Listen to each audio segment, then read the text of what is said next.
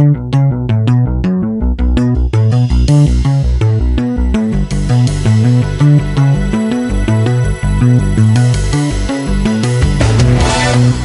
to the Prophecy Club. I've got John Moore on the phone with me today.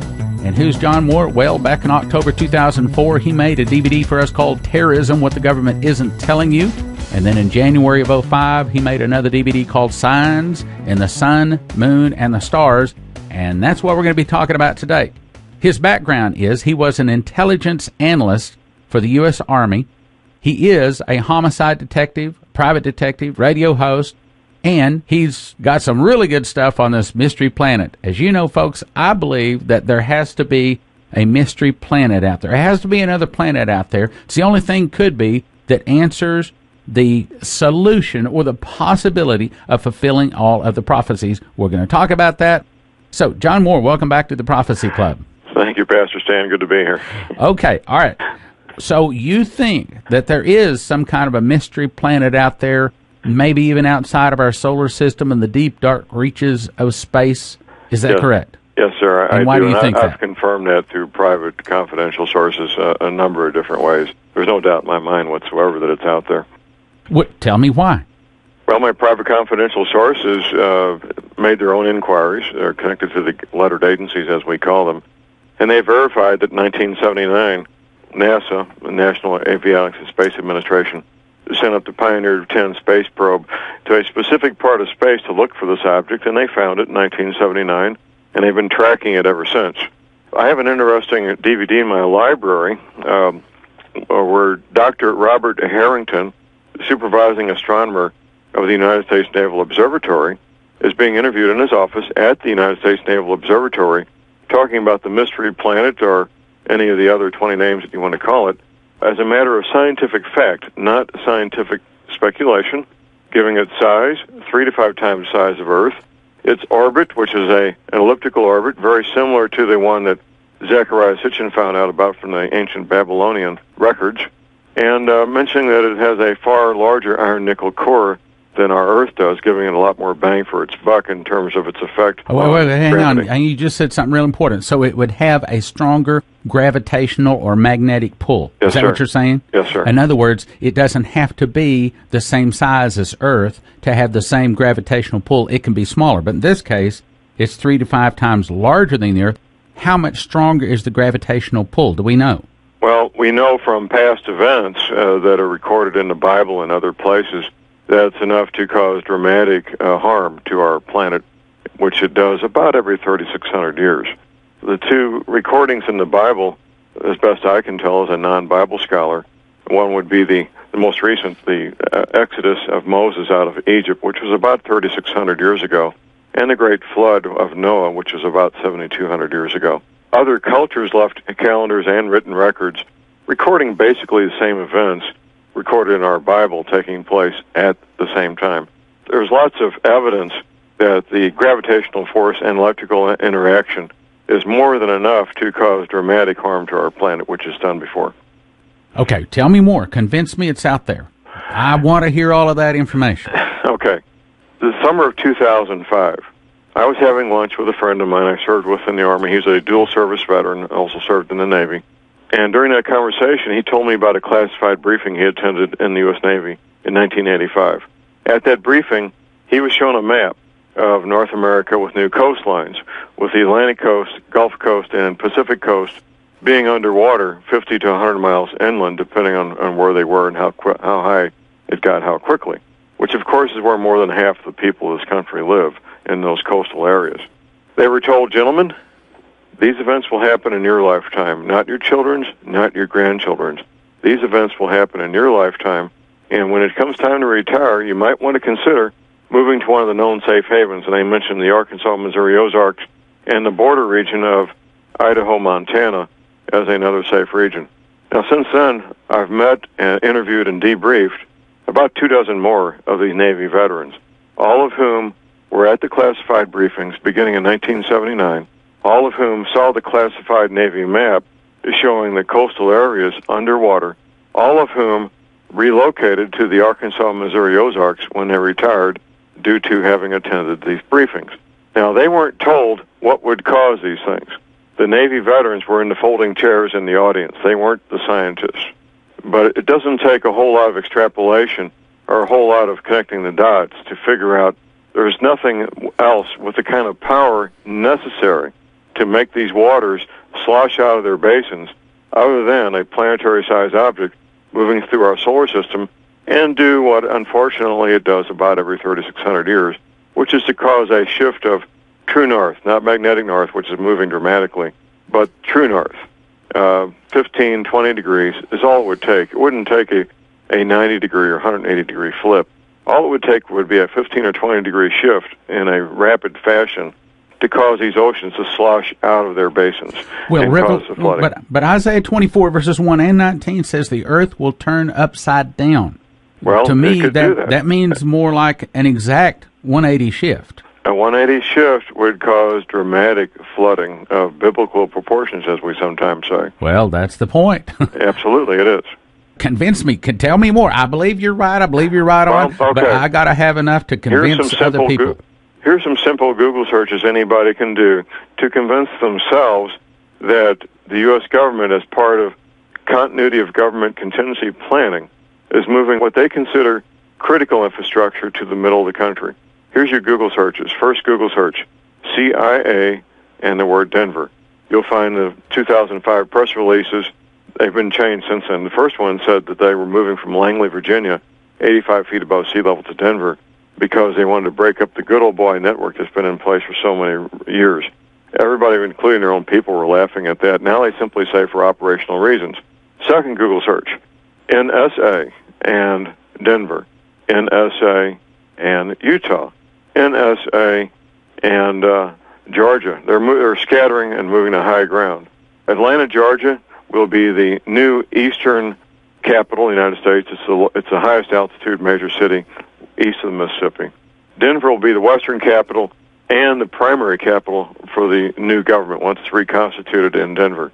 Another Google search, Plum Island and the word Kansas. When you do that search, you'll find they're moving the animal research facility that takes care of things like anthrax and foot and mouth disease from Plum Island in the Atlantic Ocean to Manhattan, Kansas, which is, of course, in the middle of the most productive agricultural real estate on the planet. Not a wise thing to do in most people's opinion. Now, my private sources, Stan, tell me that there's a 250,000-mile debris field on either side of the Mystery Planet, a debris field of rocks the size of pickup trucks, rocks the size of Rhode Island, and they will cause great harm. Because of satellite imagery and other technologies, we continue to find very large craters all over the world, including the United States. There's a 12-mile-wide crater here in the county I live in that wasn't known to even exist until satellite imaging was able to verify it. Okay, you said something very important there. You said that there's a 250,000-mile debris field that follows this. Now, the Bible says that the heavens will withdraw and they'll roll back like a scroll, and the stars from heaven will fall as a fig tree casting forth its untimely figs. Yes, sir. Now, to me, I believe that is a debris field that we are going through. The orbit of the Earth goes through this debris field, and then all of a sudden, boom, boom, ba-doom, boom, boom. In other words, various size debris or rocks or asteroids, whatever we want to call them, right, are hitting the Earth at various places all over the Earth. And that's also associated with all of the other signs. Now, let me give you a brief overview of the signs. I'll make it real brief because folks have been listening. They already heard this, okay? The sun goes out. I found 7 verses that says the sun goes out. I've also found 13 verses that says that the moon goes out. I found 14 verses that the stars withdraw their shining. In other words, they're still out there. I mean, there's nothing that can make all of the stars that are eons out there in space all go out. Yet Ezekiel 32:7 says he'll cover the heaven and make the stars thereof dark.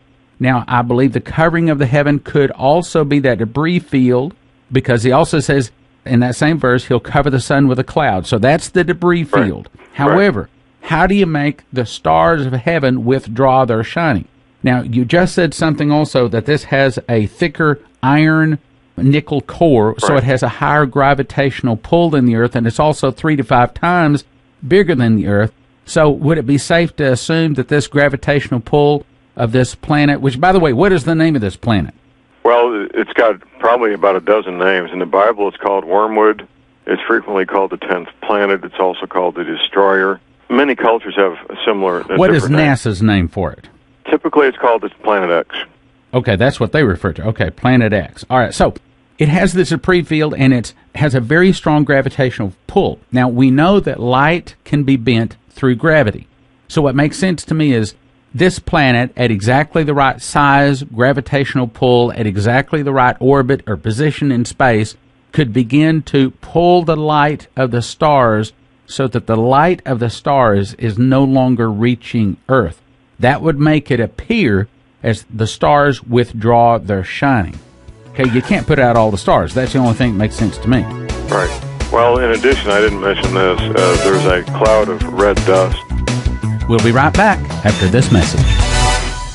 John Moore was an intelligence analyst in the U.S. Army and is now a homicide detective, private detective, and a radio host. He has been investigating Earth changes since 2000 and has some startling discoveries. John has proof there is a mystery planet heading toward our solar system, which is causing the ice caps to melt, stopping the Gulf Stream, causing tornadoes, earthquakes, tsunamis, extreme hot and cold weather, and he says the governments of the world know about it and are preparing underground survival facilities. Included is a representation of a classified map showing safe locations. And now, back to the program. As the stars withdraw their shining. Okay, you can't put out all the stars. That's the only thing that makes sense to me. Right. Well, in addition, I didn't mention this. There's a cloud of red dust that basically surrounds the 10th planet, the mystery planet. That's thick enough to block out light as well. That would also explain the oceans of the Earth turning blood red and everything in the oceans dying. Yes, sir. And that is verified when Moses and the Hebrews saw the River Nile turn red. The people in South America, Asia, and Northern Europe all left written records and calendars verifying the same thing happened where they were. Wow, that is just awesome. And that's recorded by Emmanuel Velikovsky in his books. Okay, let's go back to this 1979. I've heard that before. The Pioneer was sent out by NASA, and it found and it is tracking this, and you believe that they know this, and this is the reason the government has built so many underground survival facilities. Right. Now, just right now, I haven't even announced this yet, but Prophecy Club is soon going to be offering different survival food and survival items and things like that. Well, I called, for example, Mountain House. I called several of them, and from not just one, but from several sources. First of all, they all told me, no, we're not taking any new dealers. I know. Okay? But from several different sources, I've told that the government, our federal government, is buying up all of the survival food that these places can make. All of them that they will sell, they are buying it. And it is really difficult to get freeze-dried food, canned food of any kind because the government is buying it as fast as they can make it. And, of course, if the truth be known, probably the government has its own facilities making it as fast as they can. Why are they doing that? Because they know a catastrophe is heading towards the Earth. Well, everything you're saying, Stan, is things I've independently verified on my own. In fact, if you go to the Mountain House website, you'll very quickly see they're not selling food to the public anymore. They're taking care of their old established dealers, but they're not taking on any new ones. That's right. And for us to even get any kind of freeze-dried food from Mountain House, we have to get it through their old established dealers that were doing business with them like 10 years ago, or forget it. That's right. No new dealers, because the federal government is buying all of the rest of it that they will sell them. They're taking care of their dealers and the feds, and that's it. Okay. We're also seeing a dramatic increase just from plain old civilians like you and me. Well, not only in freeze-dried food, but also water. Now, water filters. There's a lot of pressure on water filter dealers. They sell them before they get them in.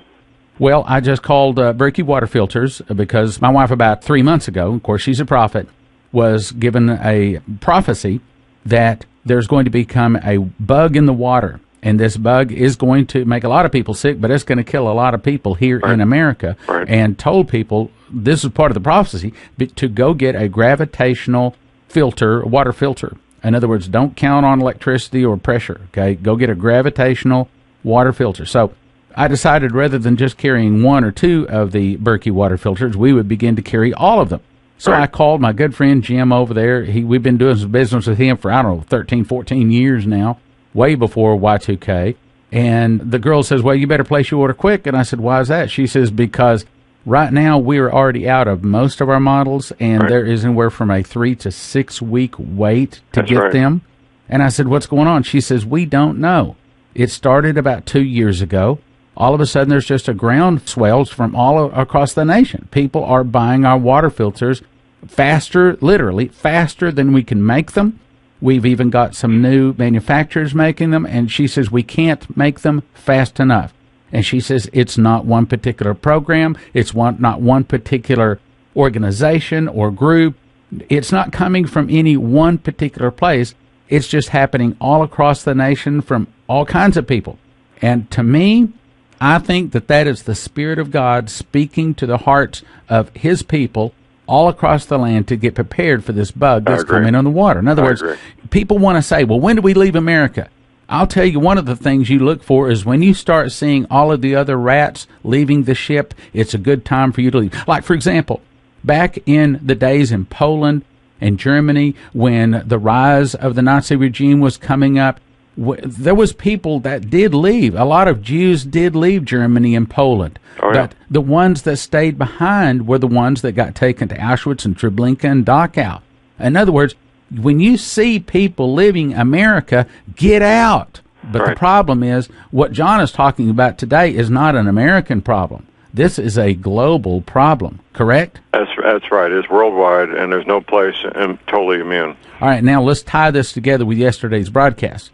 Brothers and sisters, he's got these 2 DVDs I'm going to strongly recommend you call and get.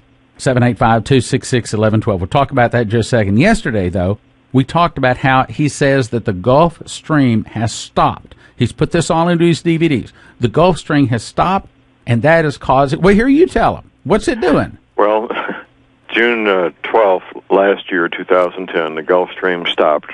It has been circulating for more centuries than we know.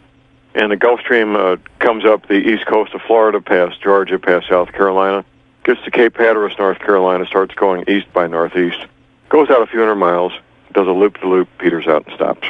This will change everything by itself. Quite frankly, nuclear war looks like a pretty good deal compared to the Gulf Stream stopping and the ultimate impact on agriculture and the way people live on this planet. So that's the deal, Stan. Okay, so it can cause weather changes to the fact that we won't be able to get as many crops produced. Right. Many people begin to starve to death, cause the tornadoes, hurricanes, droughts, floods, fires from lightning, tsunamis, volcanoes, all kinds of things. I mean, and then you add in now today, you're talking about that there is this mystery planet out there. Here's my question. Could the mystery planet be affecting the Gulf Stream also? Well, absolutely.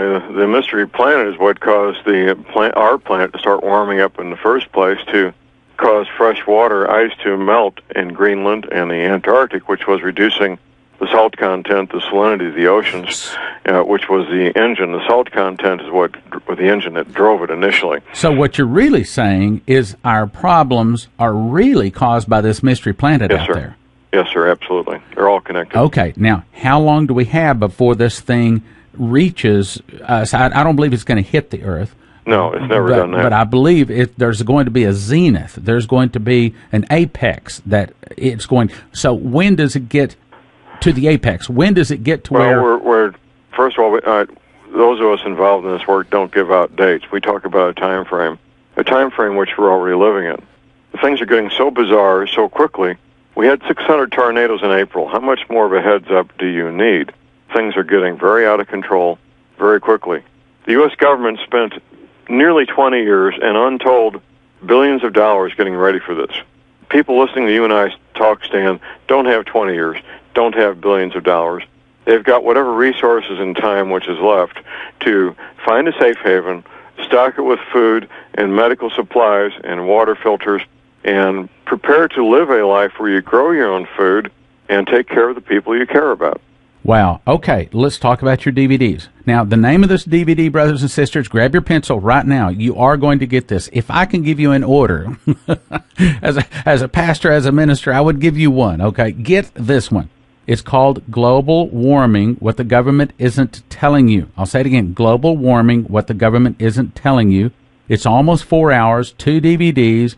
You can get it through Prophecy Club by calling 785-266-1112 for a gift of $30 or more. If you call today, you get free shipping. Now, John, give us a laundry list of topics included there. My research is highly condensed. 4 hours may sound like a lot. It's really highly condensed, and it's a lot of bullet points and a lot of research material I give people on the disc number 2. We list, maybe 20 or so books that people could read to get more information, including the Bible, by the way. Kind of give us a bullet point list of what's on the DVDs. The bullet point list is first of all, and one of the most important things, is an interview with one of the Navy veterans, Mr. Tim Spencer, who saw the classified Navy map when he was in the U.S. Navy. I give the sources that people can look up for themselves to see that our government, in fact, is moving to high ground in Denver and in Utah and Atlanta to get away from these oceans and have what we call continuity of government contingency planning. I bring to the table all the years of research that have culminated in putting this 2 DVD set together. Okay. You also talk about the Mystery Planet, the Gulf Stream stopping. You also talk about Plum Island and the underground bases that are in the cleanup sites. So there's many things you talk about. Once again, it's called Global Warming, What the Government Isn't Telling You. Almost 4 hours, 2 DVDs, gift of $30 or more. If you call today, you get free shipping. 785-266-1112. 785-266-1112. Did I give you the phone number? Did I tell you to call? 785-266-1112. What the government isn't telling you about global warming. I'd recommend you get it. All right. We've got about 60 seconds left. Give us your Sunday punch. What's the very most important thing they need to know? Get your spiritual house in order, first and foremost. That's the most important thing any person can do for themselves and their family. Get their spiritual house in order. Make certain Jesus is in your heart. Living a clean life. Okay, how much longer do we have before we're going to see the next level increase? We've already seen this year has been the first level. Okay, the tsunamis, the earthquakes, the volcanoes, the tornadoes, the fires, the floods. What's the next level? We will continue to see more numbers of earthquakes and a greater severity of earthquakes, a greater number of volcanoes and more severe volcanoes. And weather events will continue to spin wildly out of control for reasons that make sense to nobody unless you know what we're talking about, Stan. And the news is going to continue to ignore it. Pretty much. For the most part. You can't ignore these major events, but they can ignore what's causing them. Well, they're blaming this on El Nino or Mother Earth or environmental issues. And like I said the other day, it's not Mother Earth, it's Father God. Absolutely. See, God's in control of this whole thing. All of this is a warning. In other words, the light just went from flashing green to where now it's a solid yellow light. And before long, it's going to turn to a blinking yellow light. And then it's going to turn to a solid red light. And Absolutely. Then finally, it's going to be a blinking red light. It's going to be flashing, and Jesus is going to return. Absolutely. Do you think we have 20 years, 30 years, 40 years? How long do you think we have? As a planet. As a planet, how long do we have? The planet will still be here. It'll just be dramatically different. And How long before extinction or near extinction? When these food harvests get dramatically less, which is happening this year, we will see increases in malnutrition and death by disease beginning this year. Wow. John, thanks for coming on. Glad to have you. Good to have you back again. Thank you. Okay. Once again, folks, it's called Global Warming, What the Government Isn't Telling You. 2 DVDs, almost 4 hours, gift of $30 or more. Call today and get free shipping. Call 785-266-1112. God bless you. Thank you for listening. Thank you for your prayers and your financial gifts.